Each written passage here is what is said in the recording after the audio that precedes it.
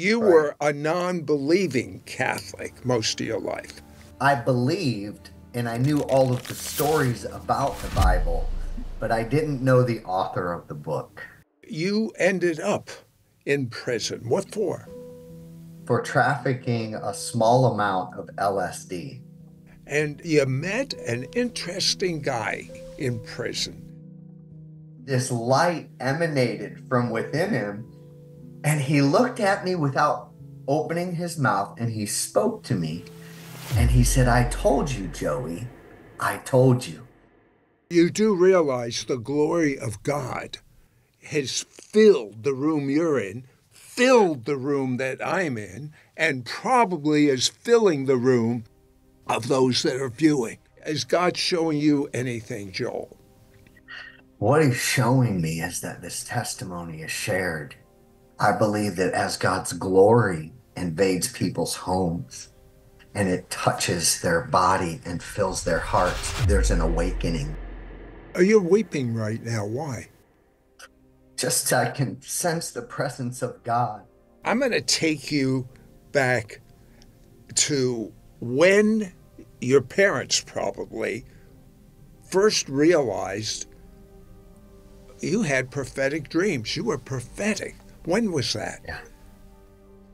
Well, the first time I can remember it, I was probably 17 years old, and I had been involved with the counterculture and the LSD culture and psychedelic shamanism. I was in high school, and I had gotten into a lot of trouble.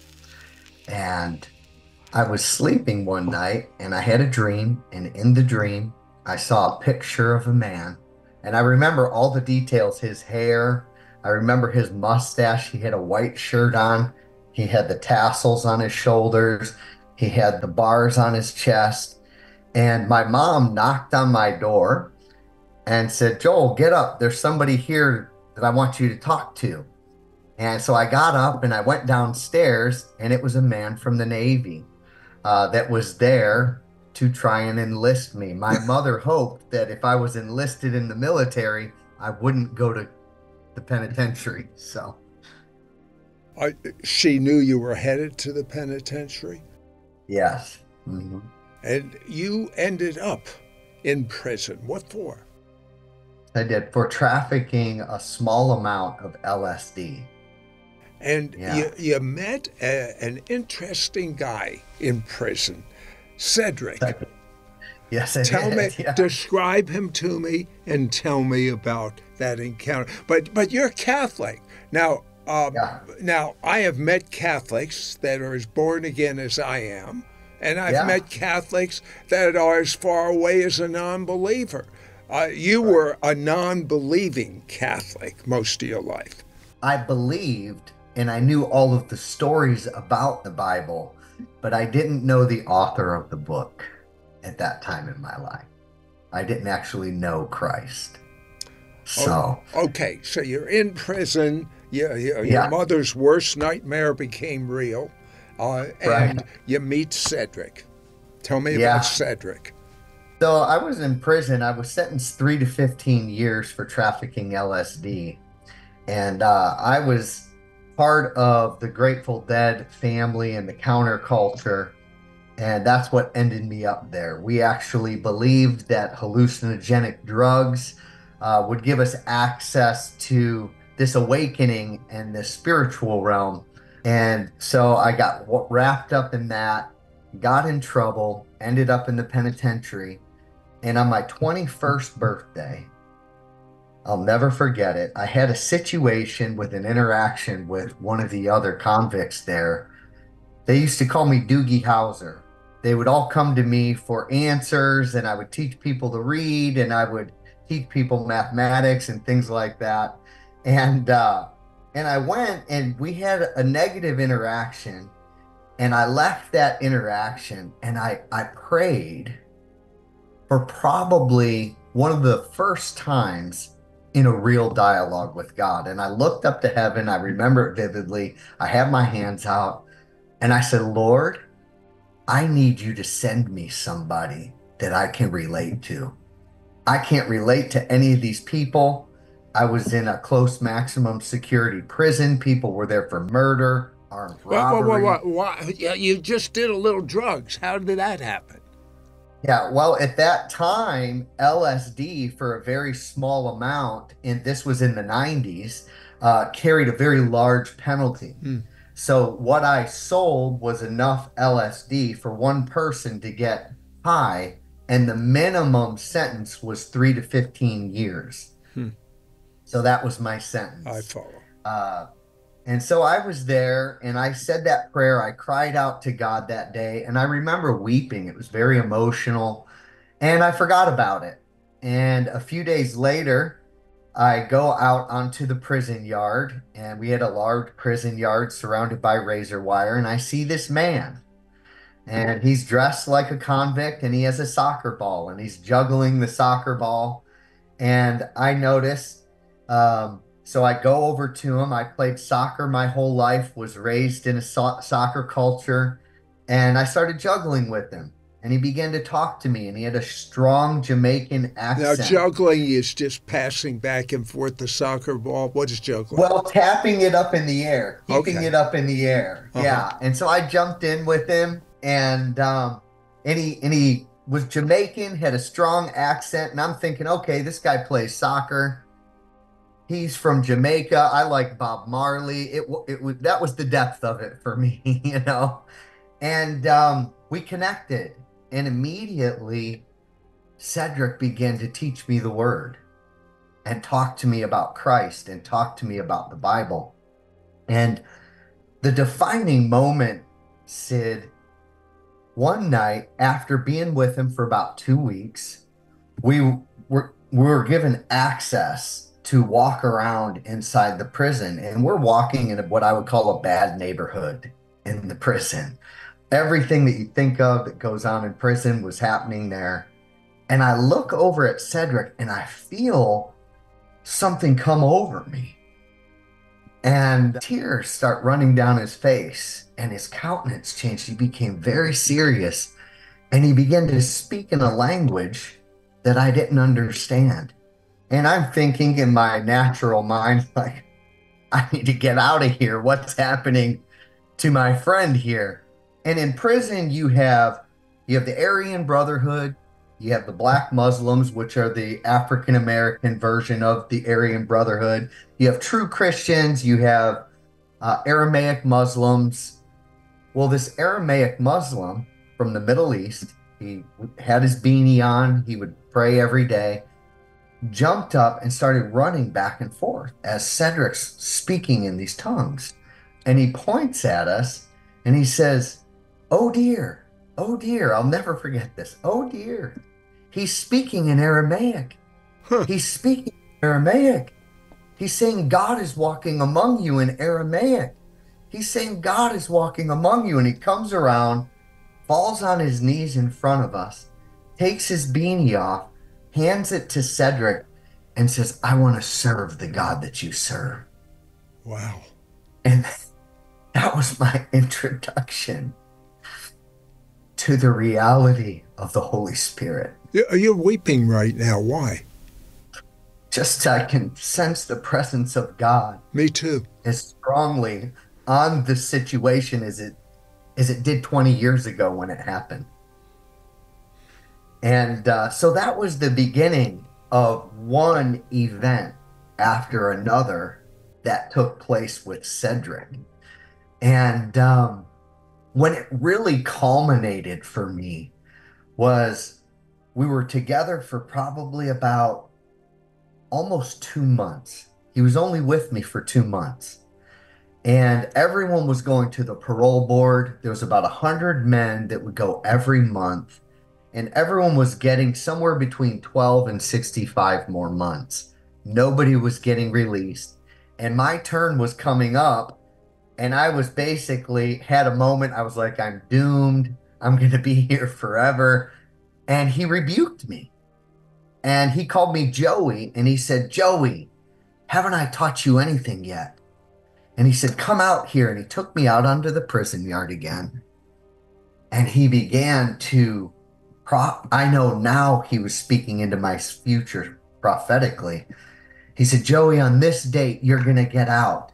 This is what's going to happen in your life. You're going to preach the gospel. You're going to travel around. And as he's moving, Sid, this is where it gets really, really out there. His hands would move and he would speak, and thunder would come into the clouds, and these dark clouds rolled in. And by the time the first strike of lightning hit as he spoke, I said, okay, whatever you say, I got to get out of here. And I got up and I took off. And I just didn't bring it up again. And it was not many days later that we would wake up in the morning to be counted. And then I would go to Cedric's bed and we would go to breakfast together. I go there and he's gone, right? There's no linens. His box is empty. Everything. He got released. He got released. Yeah, it appeared as though he got released, right? And so I went to the guards who I had rapport with. He didn't tell you the day before? He's your best friend. No, didn't tell me anything. Yeah. And the guards just blew me off, and they would talk to me consistently about what was happening and who needed help and things like that. And so I went to some other people, and we determined that he must have got deported. And so I just chalked it up. So I go to the parole board like a month later, 105 men, and they released me. I was the only one out of 105 men. And immediately I was taken back to the yard as Cedric was talking to me and telling me that I was going to get out, that these things were going to happen. And I pondered those things. And when you get paroled, you have 60 days and then you're released. So I'm holding out. And about 30 days into it, I wake up one morning, sitting in my bed. I'm thinking it's count time. And I look and everybody's asleep.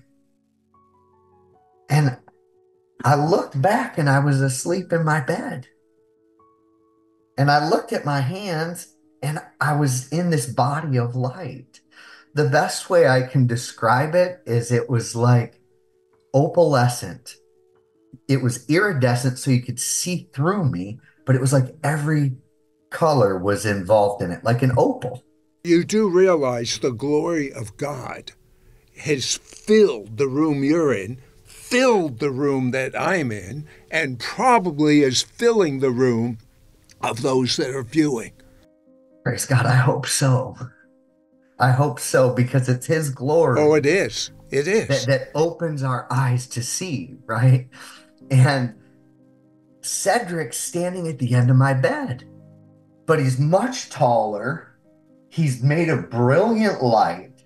And Sid, he even had a Bible in his hand that was made out of the same light. Wait, you said he was released. He wasn't in prison anymore. How could he be at your bed? That's a good question, Sid. That's exactly what I was thinking.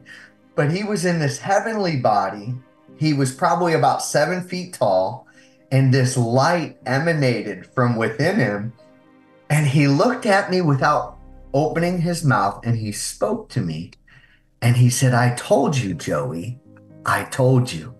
And at that point, he disappeared, and I sat up in my bed, overwhelmed with the presence of, now I know it's the presence of the Lord. Was this really happening, or was this a dream, Joey? Now, this was not a dream.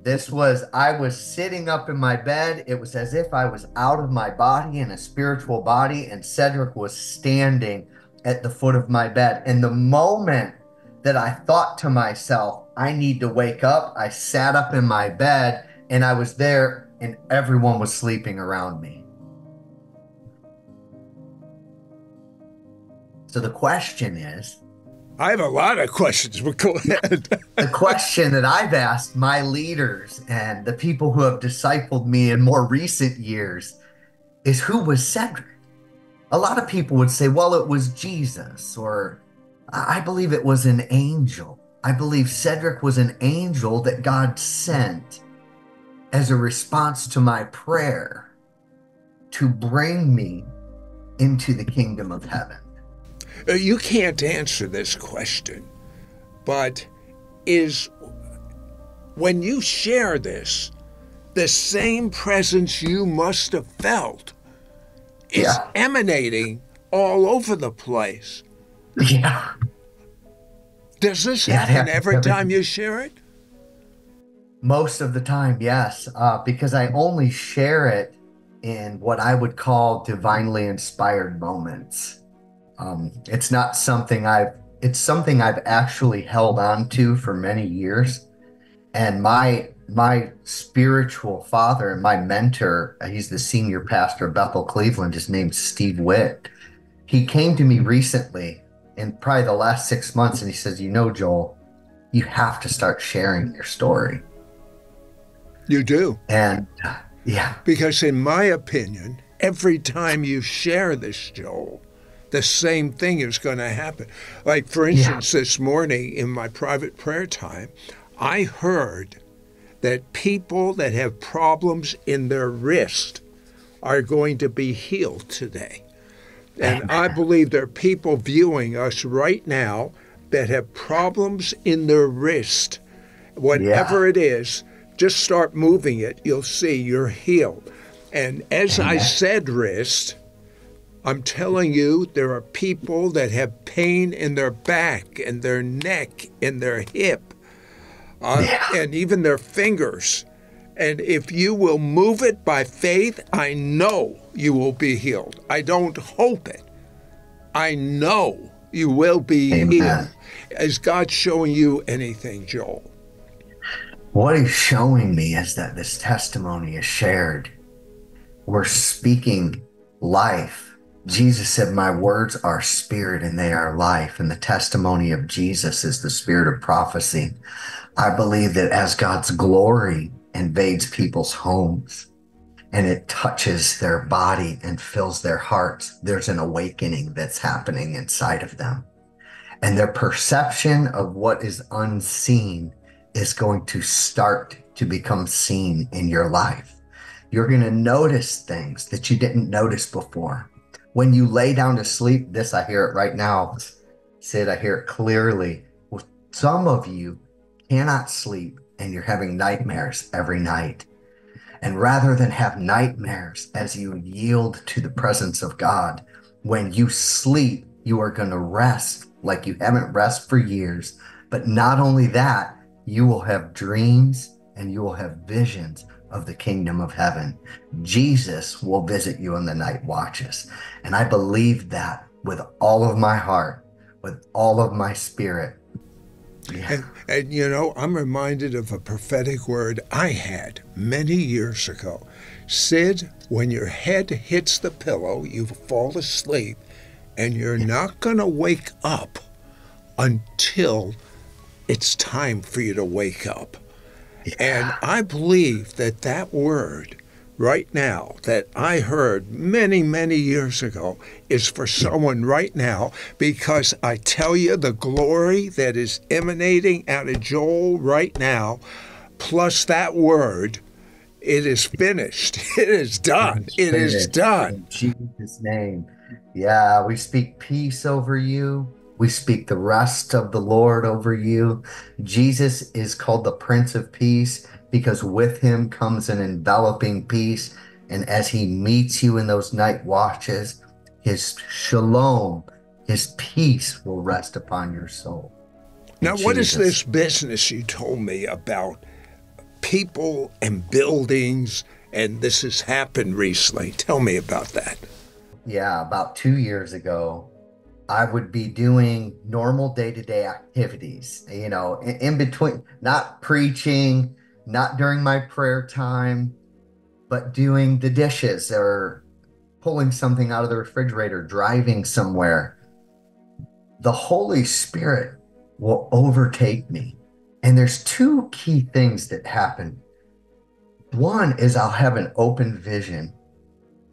And it's almost as if I'm communicating and speaking to, I'll say it, the cloud of witnesses.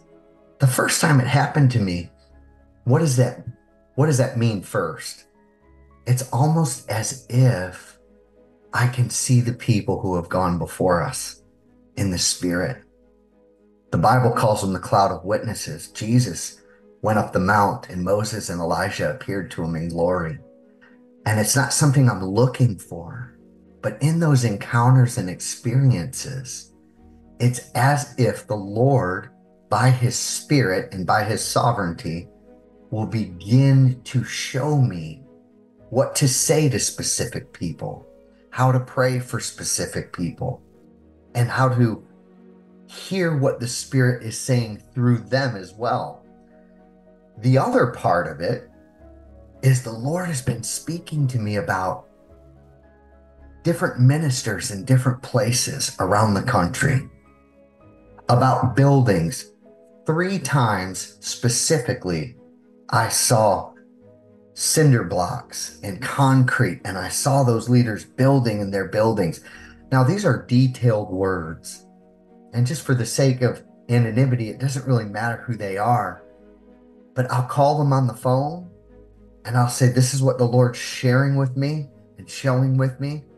One of them contacted me. I sent it by text, and he said, Joel, I'm sitting here at my computer crafting a letter to someone who's very significant in the history of our church.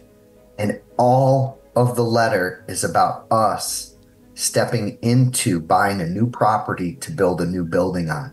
And he said, Joel, this is the most significant prophetic word we've received in the history of our church. And when people tell me that, I just, I weep, because I know that the Lord's heart is for them to step into that. And he, in his sovereignty, just chose to take this guy who was incarcerated for drugs and practicing to be a warlock, and he redeemed my life, and he chose to make me a vessel and to speak through me for the benefit of other people. And that's humbling. Joel, there are people viewing us right now that are exactly where you were. You knew the Bible stories. You knew about religion, but you never had your own experiential knowledge with him. Yeah, that's right. I'm going to lead them in a prayer. Would you repeat the words after me, and you repeat the words as Joel says them? You that are viewing, everyone. This is for you to have your own experiential knowledge with God, so that you can do greater things than you hear my guests do, so that you can be involved in the greatest, and I believe the last, great move of God's Spirit. Now, this could last a long time, but my Bible says no one knows the day or the hour. But it could last a long time. I don't know how long, because I don't know when the Messiah is returning. I just know I'm ready, and I want you to be ready. Repeat this prayer out loud with me. Dear God. Dear God. I've made many mistakes in my life. I've made many mistakes in my life. And I'm so sorry. And I'm so sorry. Because of the blood of Jesus. Because of the blood of Jesus. All of my mistakes are washed away. All of my mistakes are washed away. And in God's sight. And in God's sight. I am clean. I am clean. And now that I'm clean. Now that I'm clean. Jesus, come and live inside of me. Jesus, come and live inside of me. I make you my Messiah. I make you my Messiah. And I make you my Lord. And I make you my Lord. Amen. Amen. Do you ever pray for people to be filled with the Holy Spirit, Joel? I was just going to say that, Sid. I sense the Holy Ghost. Your turn. Lead us. So I'm going to pray that the power of the Holy Spirit come into your life, because this is a key thing, guys. If without the Holy Spirit, we can't understand the Bible. Without the Holy Spirit, we can't live according to the Bible. And just very quickly, when I was coming out of prison, I fell, Sid. I fell. I didn't have discipleship. I ended up addicted to heroin, all kinds of stuff. But in January of 2004, I resurrendered my life to Christ. And in a moment, it was like lightning hit me from the sky. And it struck me. And I began to speak in a language I didn't understand. And that was remarkable. But what was more remarkable was this light that lit up inside of me. And when this light began to shine in my heart, it was like the heart of stone was replaced with the heart of flesh. And I began to see, because when the light comes on, that's what happens. We see. So I'm going to pray. Excuse me. Help me out a little bit. Can you make it a little more graphic? A light came on within me. Can you describe it any stronger? Absolutely. So when this lightning struck me, I felt this power coursing through my body. And I began to speak in a language, and I could see it come out of my mouth like light. And I was embarrassed because there were people around when it was happening. And I fell down on my knees, covered my face, and this light lit up inside me. And I could feel it growing, and it began to shine from within me, out from me in all directions, to the point where I couldn't see, and I was enveloped in this light.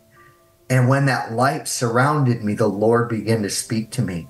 And it was at that point where I said, Lord, I've distributed LSD, other drugs, done all these things. I've worked for the devil. I said, if I could ever do as much for your kingdom as I did for the kingdom of darkness, here I am. And in that moment, I was set free from heroin addiction.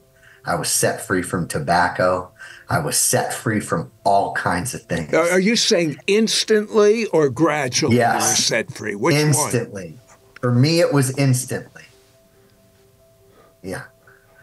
Pray for us to be filled with the Holy Spirit and speak in a new language. Tongues, Amen. The Bible calls. Yeah, everybody, put your hands out in front of you like this. People have been receiving this way for thousands of years in the kingdom. Holy Spirit, you're so welcome. We invite you to come right now. To everyone watching, that you would come like a holy fire, just like on the day of Pentecost, when cloven tongues of fire rested upon the disciples and they spoke in another language. I speak to you, be filled with the fire of the Holy Spirit right now in Jesus' name. In Jesus' name. Some of you may experience trembling, intense heat surrounding your body. You might even be crying and weeping. Just yield to the Holy Spirit and just fill them, Lord, in Jesus' name.